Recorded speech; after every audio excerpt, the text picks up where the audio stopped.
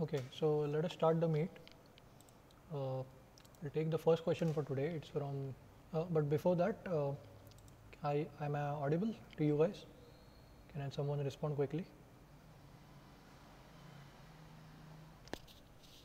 Yes, sir. Okay, fine. So let us take the first question for today. It's from GATE 2011, Electrical Engineering, Technical Question 11. So a low pass filter with cutoff frequency 30 Hz is cascaded with high pass filter with cutoff frequency 20 Hz. The resultant system of filter will function as whether an all pass filter, an all stop filter, band stop filter, or a band pass filter. So the keyword here is the cascaded system. A low pass filter is cascaded with a high pass filter. So let us just proceed. How will we solve the question? So individually, let us look at how the ideal responses of a high pass and a low pass filter looks like. So there will be a cutoff frequency. Let us say on the left it is a low pass filter. So FL is the low pass filter's cutoff frequency. So any frequency below that, it will allow that frequencies to propagate. So that is why low pass filter allows the frequency lower than the cutoff frequency. And on the right hand side with the blue color figure is the high pass filter, where FH is the cutoff frequency of the high pass filter, after which it allows the higher frequencies to propagate in the system. So these are the ideal responses. This slide shows the practical responses of the filters, where FL is the cutoff frequency, but it corresponds to the frequency at which the magnitude is 1 by root 2 times, which you must have read in the theory, although it is not of necessary here, but I am just telling as a fact. And similarly for high pass filter, it is 1 by root 2 times of the higher magnitude in the high pass allowing range. So these are the typical responses of the practical filters, low pass and high pass. Okay, so for the given question, two filters are cascaded, whereas input filter first is the low pass filter, then is the high pass filter, and then there is the output signal. So we want to know the nature of the output signal, where input signal will be consistent of many frequencies. So in the question, low pass filter is having a cutoff of 30 Hertz and the high pass is having a cutoff of 20 Hertz. So assume there is a case 1 which matches with our question, where low pass filter is of 30 Hertz and high pass is of 20 Hertz, and no information is given, so assume it is an ideal response.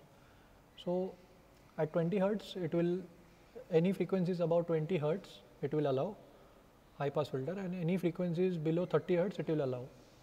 So during the first stage, let us say when the input signal comes at this intermittent stage after low pass filter, so all the frequencies below 30 Hertz will be allowed, and only this orange region bounded by the orange curve will be propagated to the high pass filter, and after that the remaining frequencies will be this gray shaded area, because high pass filter won't allow any frequencies below FH, that is 20 Hertz in the question. So the remaining area is the gray area, that is of a band pass filter, as only one band of the frequency is allowed.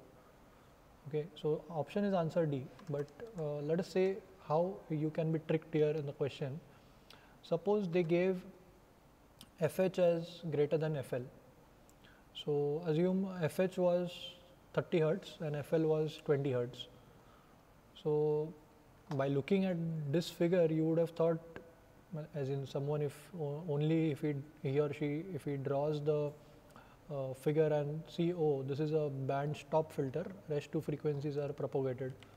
So they can directly write option B as band stop filter, option C whatever, it's a printing mistake, but yeah, band stop filter. But keep in mind, it is written as cascaded system. So if this was the case in the system, so in the first cascading, only frequencies up to the FL will be propagated, and frequencies in the second stage, only frequencies above FH will be propagated. So this would have been a all stop filter. Basically, if this was the characteristic of the cascaded system, no frequencies would have been propagated if the question was reversed. Okay, so just keep in mind, it depends what type of system you are given.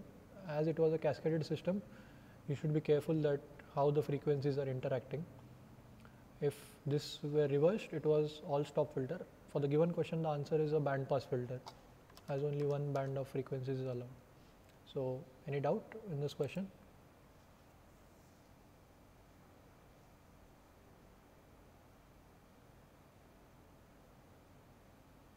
Yes, no, sir. I mean, okay, I'm assuming no.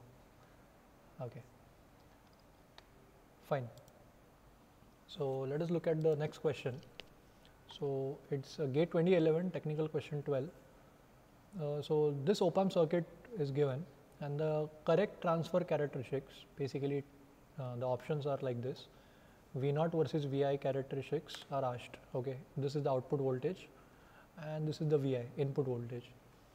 So, and no information, practically no numericals are given except the power supply voltages of 12 and minus 12, and all these resistors have no values, they are labeled as R. So, okay, how will you solve this question? Let us see how we will go ahead with this question. These are your options. You won't, if nobody knows this concept, how will you understand which option matches? Let us see. So assume this circuit is made up of two parts and two sub-circuits. Circuit 1 on the left in orange part, which is the first circuit, and other is the circuit 2 on the right hand side. So this circuit, let us analyze. Let us name the intermittent voltage as VA. This intersection of blue and orange, let us name it as VA. And from circuit analysis, if you apply KVL, and this is the op-amp circuit, assume this is an ideal op-amp where virtual short is valid, and let us assume you give positive here, Vi, and negative here, you connect a source here, and when you analyze this circuit, you will understand this is a differential amplifier. If you solve, even by, if someone can understand by looking at it, well and good, you can directly write Va is equal to minus Vi. But even if you solve this question, let us assume you have ground here. So this positive terminal is held to ground, and Vi is having a positive Vi voltage, and this is a negative feedback. So Va will be minus Vi. It will simply become a inverting amplifier. So this is the answer for this circuit. The relationship between intermittent voltage Va and Vi. Va is equal to minus Vi. Now I want you to remember this information because this is a key information in the question.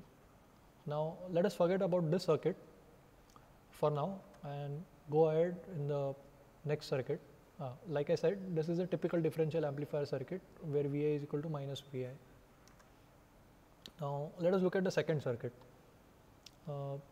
You don't know what it is, only you know is Va is fed into this circuit and output voltage Va is given, and this feedback circuit is there where, as you know, in an ideal op-amp, no current enters an op-amp. So all the current will go through this feedback path into the ground. So this point will be V0 by 2 as both resistors are equal. Okay. So how will you determine the performance of this circuit? The only given information is plus 12 and minus 12 supply, and Va is there, and V0 by 2 is the non-inverting terminal. So let us assume, just for a starting point to analyze the circuit, assume V0 is at 12 volt, okay, and let us try to formulate a relationship between Va and V0, okay, Va and V0. So assume you are increasing Va from 0 volts to a finite positive value, say 100 volts, maybe from 0 volts to 100 volts, you are increasing in positive direction. From 0 to 100, you will increase the Va, okay. So, and we assumed V0 is 12 volt initially, okay. So 12 volt is the V0 because that is the maximum voltage that the op-amp can give from the power rails, ideal op-amp. So V0 by 2 will be 6 volts. So the threshold, as op-amp is a comparator by in its nature. So when the positive minus negative, the voltage at the positive and minus terminals, when it is when V plus is greater than V minus, the output is 12 volts, and V plus is less than V minus, the output is minus 12 volts. So the threshold is determined by V plus terminals, V0 by 2. So when we increase VA from 0 to say in a positive direction, as soon as it crosses 6 volts, the assumption which we took, V0 was 12 volts, it will switch to minus 12 volts. Okay, this blue curve. Any doubts till here? Is this step clear? Then we'll proceed to next step. Can someone respond?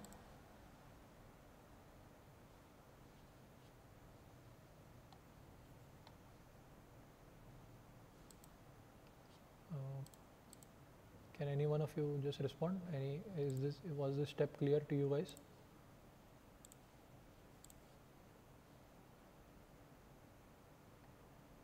So, okay, I am assuming it is clear. Okay, so this VA is increased from 0 to in a positive direction. So 12 volt will be switched to minus 12 volts. Okay, fine, clear. So it will be switched to 12 to minus 12 volts as soon as it crosses 6 volts. When VA crosses 6 volts, it will go to minus 12. Now let us see what will happen if from this direction we'll go in reverse. So this blue curve was there when we went from 0 to positive direction of VA. Now assume you're in that state, you're in minus 12 volt state, and you decrease VA from positive to negative direction. So assume V0 is at minus 12 volt when you went from this state to this state, and this V0 will be minus 6 volts, and the only time this op-amp will change the state is when V plus is greater than V minus. That's when 12 volt will come. So when the VA goes below more negative than minus 6 volts, that's when V plus will be more than V minus, and again 12 volts will come. So this red direction, when you decrease VA from positive towards the negative VA direction, that's when the red curve will be followed by this circuit, and the threshold point will be again minus 6 volts. Okay, so this is the typical characteristic of this circuit when V0 and VA are switched in this fashion. So finally, relation between VI and V0 is asked in the question. Okay, this question asks you the relationship between VI and V0.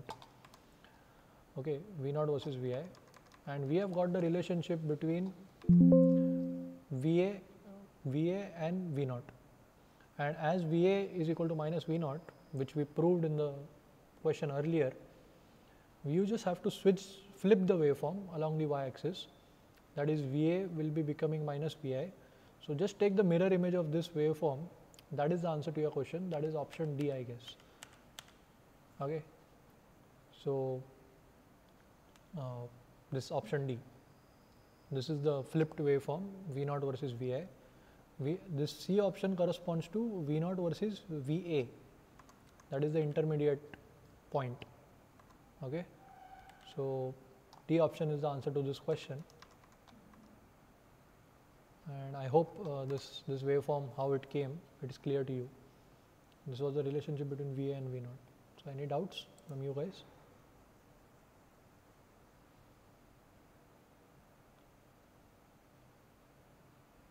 Okay. Just as a small information, this waveform represents a Schmidt trigger circuit. You can kind of look into it. So I mean, there are multiple ways to realize this waveform. One such way is the op-amp circuit, but there are multiple ways in which you can get a Schmidt trigger circuit. So just look into this waveform. Although even if you don't know the Schmidt trigger, this question was doable. Just you had to apply basic principles. Start with the assumption when such op-amp circuits come in the exam, and it will come because GATE has a history of giving op-amp circuits in the GATE exam. At least 1 or 2 GATE questions are based on op-amps. So just refresh your op-amp basics and revise them so that you are well versed with the assumptions. How will you proceed to solve these questions? The concepts of virtual short, differential amplifier, inverting, non-inverting amplifier, etc. So that's it. Let's just look at the last question for today. So again, GATE 2011, it's technical question 13. A three-phase current source inverter used for speed control of an induction motor is to be realized using MOSFET switches. Switch S1 to S6 are identical switches. So the proper configuration for realizing S1 and S6 are.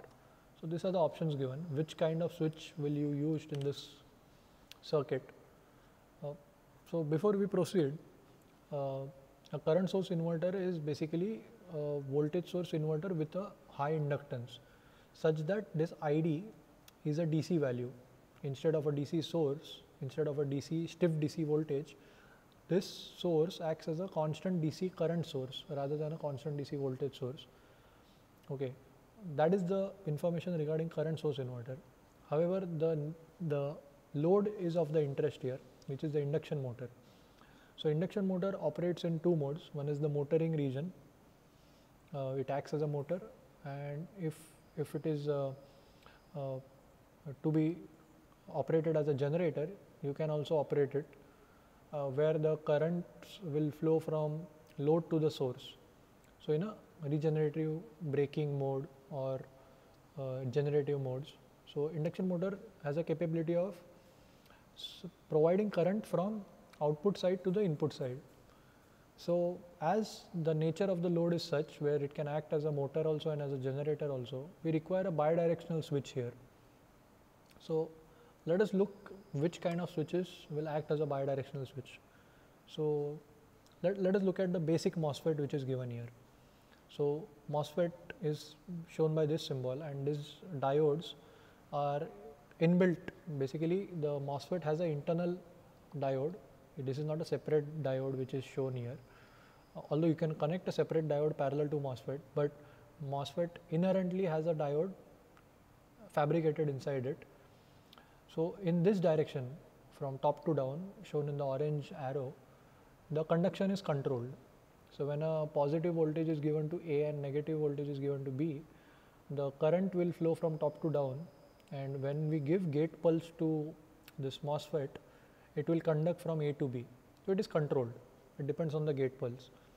But when a positive voltage is given to B and negative is given to A, the conduction will happen through diode, and it will be uncontrolled. Basically diode will just conduct because of the forward biasing. So in this orange direction, the diode is reverse biased and the MOSFET will conduct, and in the reverse direction, the diode will take over the entire path and it will be uncontrolled conduction. So this is the bidirectional switch which is of our interest, as induction motor has to operate in both regenerative and motoring modes also. Let us look at the other switches. So this is a typical MOSFET with a diode. Now what will happen is, as these two switches are in series, diode will conduct only in the forward direction, A to B direction, which is the orange direction, this top diode for the A option. In the blue direction, it will block. So it is not a bidirectional switch. Let us look at the option B. This B option, again same case, it is a typical MOSFET, but it will only conduct, basically it will not conduct. In the forward direction, it will not allow this MOSFET to conduct because of this diode in the opposite direction, and in the reverse direction also this diode won't allow to conduct, and this diode may try to conduct but this won't allow. C option is the normal MOSFET, and D option is like in the reverse direction this MOSFET won't conduct and this diode won't conduct. In the forward direction, this diode will take over and this MOSFET will have no significance because this entire uncontrolled conduction will be from A to B. So the only option that fits our description is controlled forward direction and uncontrolled reverse direction. That is the C option. That is the bidirectional switch that are needed for the induction motor type of load for motoring and regenerative applications. So any doubts in this question?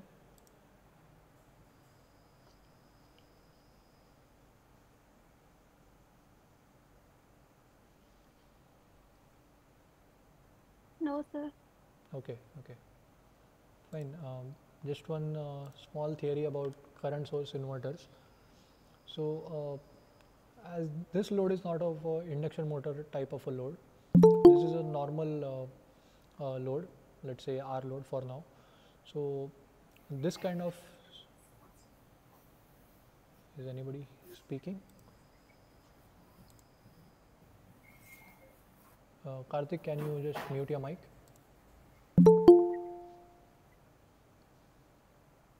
Yeah. Yeah. So, let us assume this IL is input current is a DC IS, and this is a switch which is for operating this load. So output current when Q1 and Q2 are conducting, it is of a square wave fashion instead of a voltage source inverter where a PWM wave or a sinusoidal kind of current can be drawn in the load. It is just a square wave operation. However, this load is not a regenerative load like an induction motor. So here bidirectional switches are not needed. But just to show you the theory of current source inverters, the operating waveforms are like this. But if a load is to be regenerative in this region, you require a bidirectional switch here instead of a Q1, which is of interest in this question. So that is the case. But these were the typical waveforms of a current source inverter: input current and output current. So I'm assuming no doubts, or if any of the questions, even this op-amp question or this band stop. Any doubts? I can repeat it again. Otherwise, we can close the meet.